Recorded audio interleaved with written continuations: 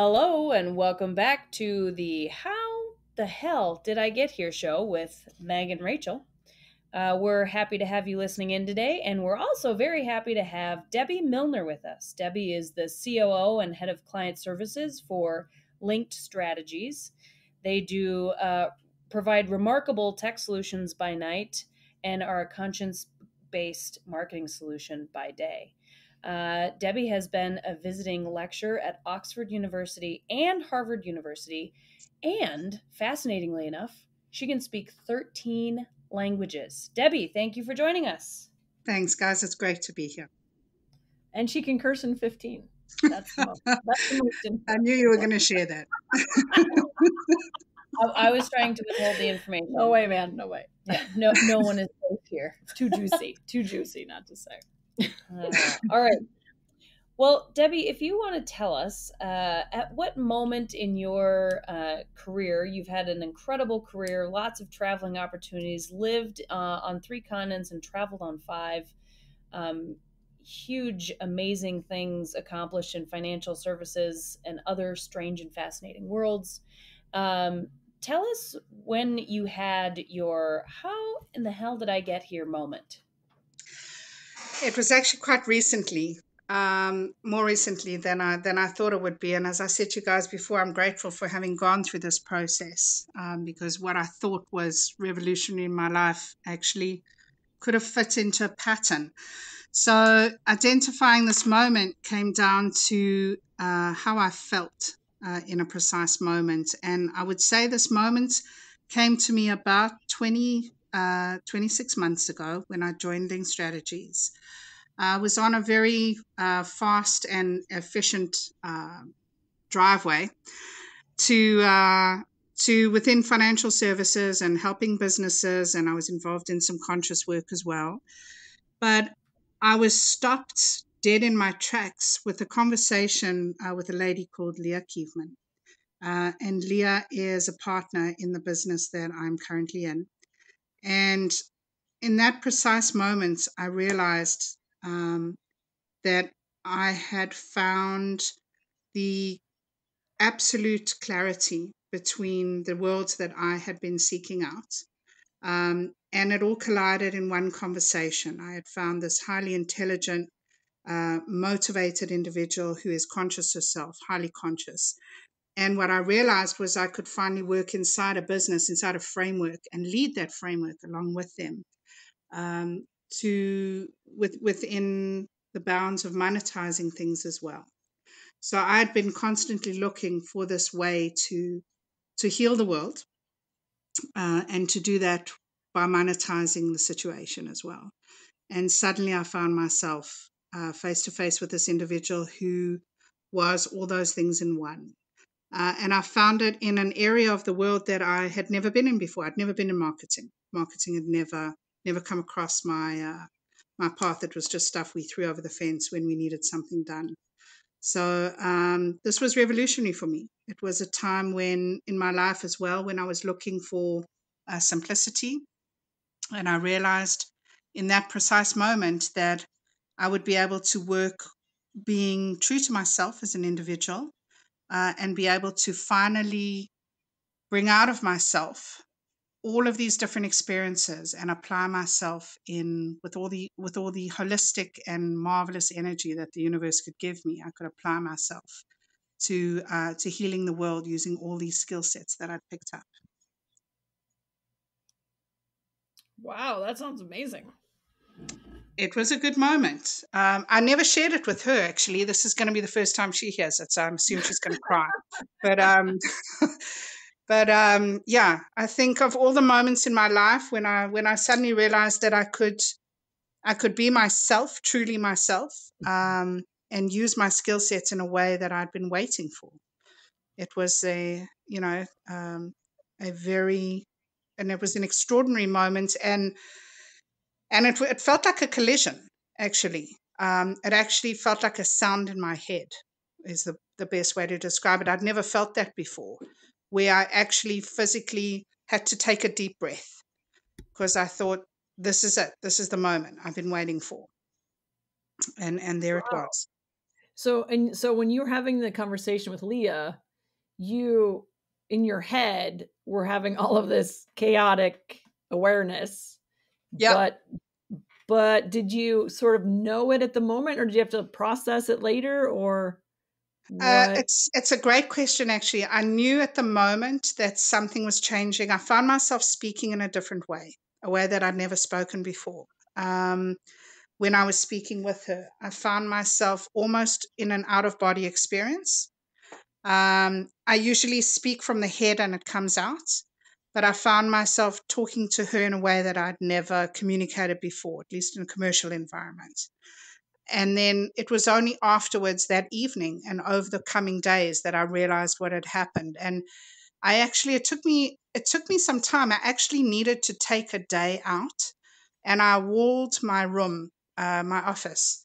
I showed it to Nate. I showed him pictures of this. I had walled my entire office. I hadn't started out meaning to do it, but the thoughts and the concepts were just flowing out of me. I was calling, team members across the ocean in the United Kingdom because they were the only ones who were awake, talking through some of the ideas that I was having. It was just, part of this was me just writing everything down and brainstorming by myself, and then throwing this out at the team all over the world, who must have thought I was crazy. But Nate and Leah were both very patient listening to this. But it was, so part of the revolution happened at that moment. I did feel different at the moment, but the transformation definitely happened after that.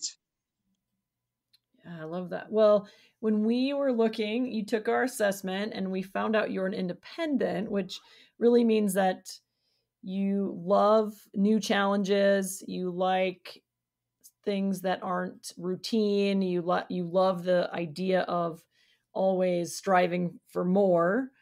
And also you're barely an independent, just on the other side of the line, which means that you like thinking through those things by yourself, which made me smile when you said, I just had to like sort of pour it out of me and have it come out and then share it. And that's definitely an independent tendency. But you're also very close to a fixer, which means you love to change the world for the betterment of other people. So I guess it seems like an obvious connection, but does that make sense to you and how Very you've much gone so. through Very your much career? so. Yeah. I find actually it's interesting that you say I'm on the border of it. That's fascinating to me because when I don't have time to think things through and I have to speak them through, they don't come out of me in an organized fashion. I do need to write it down, put it together, and then take it to somebody once I've consolidated my thoughts. Otherwise, too much flows out of me in a way that is not understandable or reasonable to others. So I do find that, and I find interesting my own slogan to myself on my wall. I have three things written there. One says ethical and accountable. And the second is pursuit of excellence, which is exactly what you just mentioned. Mhm. So they literally are on my wall I love in it. front of I me. love it. Yeah. And I think too, you have such a fascinating background that wanders the world and has always sort of seeking that next level of challenge, that I think that independence also sort of resonates with the arc of your career. And all, you were in finance, but I know you were in different roles and different opportunities, and you took advantage of things when they came up. And so do you think that you've been with linked strategies now for a little while? Do you think that there's enough variability and challenge that will keep you excited about continuing that work for a while? Or do you feel like there's going to become a time where you're going to seek the next thing? I cannot see myself moving on from here for three reasons. One, I work with an executive team, particularly Nate and Leah, who are humble.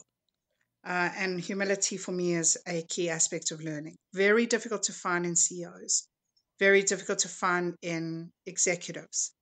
Two, it's a conscious business, truly conscious, which means that um, the we hold ourselves accountable and our clients accountable for who they are, and I love that. And three is I have enormous freedom. I have enormous freedom to think and to make and to change things, not for the sake of change, but for the sake of betterment. And I love that. I love being able to stretch out and do different roles. We're not going to grow very big. We don't want to be a huge company. And I love that as well. It's going to stay small and smart, which I love. So I feel very much, and I think that it's an interesting question you asked me, because I've just realized now, as you asked the question, that feeling I had inside myself when I spoke to Leah was that I was finally at home. I'd found my home. And it was a feeling I'd never expected to feel from a commercial perspective. Mm-hmm. Yeah, it is interesting. We always tell clients to try to find a way to allow their people to thrive in the roles that they're in or in roles that suit them. And it feels to me, Debbie, like you have found the role that you can thrive in, and that seems kind of magical. It is. It does feel like it feels this. I mean, we just had an offsite now for a week, as you know, and it feels, when we are together, it literally feels like there is magic, that anything is possible, and there is no fear within the business, and no negativity is allowed within the conversations. Not honesty. Honesty is encouraged, but negativity is a very different thing.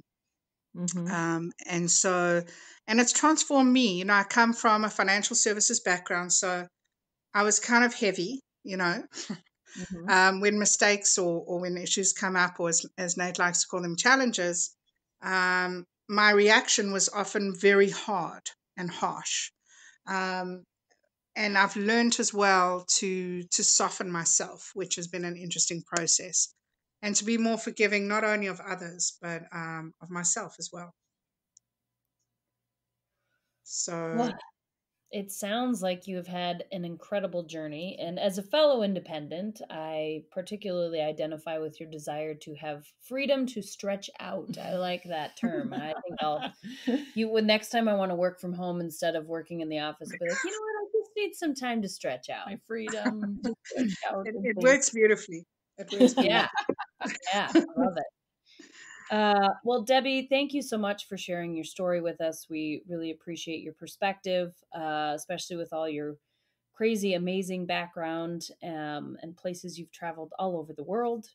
That's it for us today, folks, on the How the Hell Did I Get Here show. Take care. We'll talk to you soon. Lead powerfully. Change the world.